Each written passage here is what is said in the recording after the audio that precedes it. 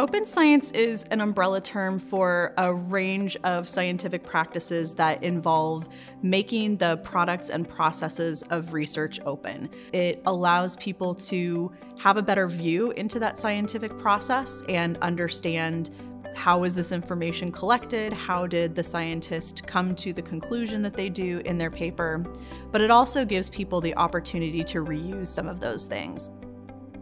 So this is the first time that we have a consistent definition across all of the US government.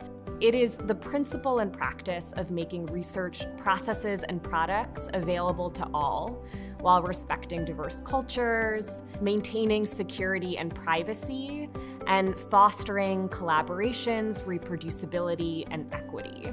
NLM plays a big role in open science through making those products of research available. So we have PubMed Central, which is the full-text archive of the literature.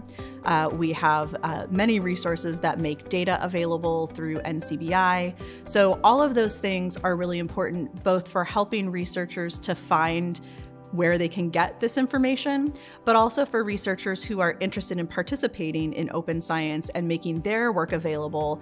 These are really important resources as here's a place that I can go to put my data so that other people can have access to it.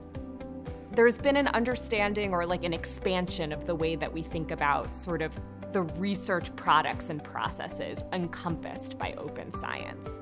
So that we should be thinking also about sort of new ways of disseminating information like preprints, or thinking about the ways in which we engage with different communities and how they're part of open science. It's not just this scientist-to-scientist communication or scientist-to-clinician, but it's scientists and researchers engaging with communities and communities finding on-ramps to feel a part of the scientific process.